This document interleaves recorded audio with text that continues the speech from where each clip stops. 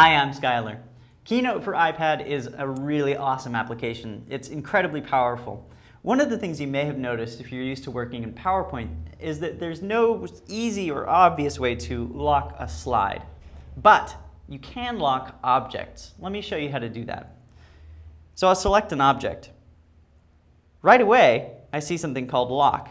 If I tap that, now I can't change it. I can't scale it, I can't move it, I can't add elements to it, and if I tap the paintbrush, we see a big lock symbol. I can unlock it very easily, and now I can change its size, or rotate it, or do whatever it is I want. So that, in a nutshell, is how to effectively lock a slide in Keynote for iPad. Thanks for watching. I'm Skylar.